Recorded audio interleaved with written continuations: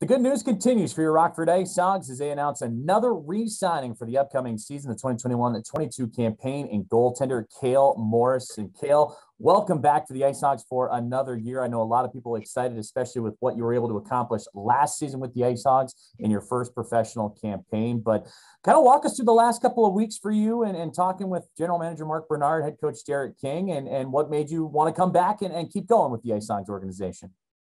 Yeah, first of all, I'm obviously super excited to be back and just be part of this organization overall, because it's definitely a world-class organization. So I'm really excited for that and looking forward to a full, hopefully normal season next year. But yeah, I mean, I was happy to kind of get this re-signed early on in the summer, not have to worry about it and kind of just get back to work. So I'm really looking forward to it. Now, I know you didn't get a whole lot of action last season, being in a truncated season, what it were, and just sharing the net, having a lot of opportunities to work one-on-one with the development staff. But in your time in the IceHogs crease through 7 games, a 2-3-0 record, a .923 save percentage, which if you take away the league minimums for minutes played, that's the 3rd best in the American Hockey League. So you already kind of set the bar pretty high for yourself.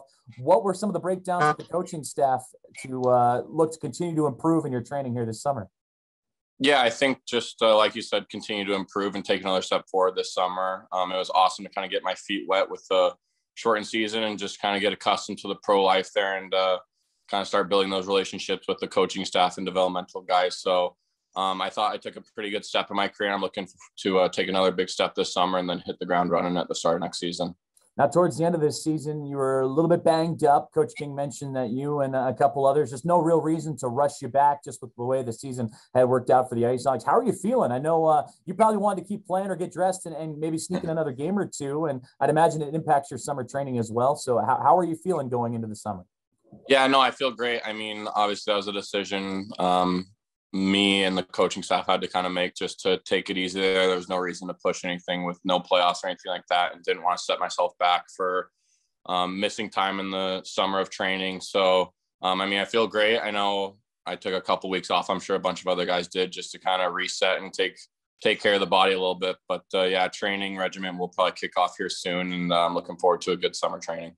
Now, you mentioned earlier you got your feet wet with the IceHogs last season, your rookie campaign, and 7 games played and plenty of practice time and development time with the coaching staff. How does that impact your preparation now this past or this upcoming summer? Last time we caught up when you just signed with the IceHogs, you're coming out of college to pros. Now you get a sense of what things are like. So what does that do for you moving forward?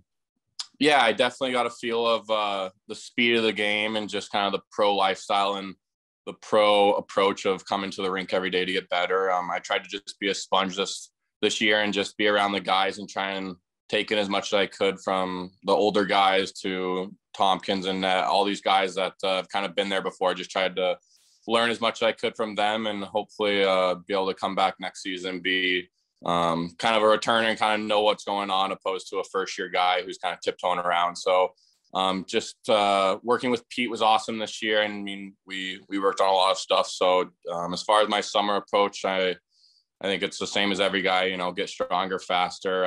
But it's definitely good going into the summer, kind of knowing what the pro game's like for next season. So. Now, you have a lot of connections around the country, too. You're from Colorado, but have family and friends in Pittsburgh and in the Pennsylvania area, as well as going down to Florida, too. So, I mean, how does that impact your training, knowing that you're going to be a little spread out a little bit, maybe skating with different guys on different weeks? Yeah, definitely. I mean, I had a great routine in Colorado the last couple of years. This summer will be a little bit different. I'll be in Pittsburgh a little bit, and Florida, and then back in Colorado. So, but I mean, there's plenty of places to train and skate, so I'm not too worried about kind of getting the quality time on ice with good guys. So just kind of enjoying spending time with different people that I haven't gotten to see in a while. So just kind of balancing the whole pro hockey life and then also just being a human here. So it's been fun. And that was going to be my last question for you, too, is how are you enjoying it? It seems like it's the great American reunion this summer, chances to see family and friends that you haven't been able to see in quite a long time with what last summer looked like and, of course, being in the bubble of the season. So what does the downtime look like for Cale Morris? Any trips, any travel plans, or just simply being a vegetable on the couch? What's Cale Morris going to be doing here these next few weeks?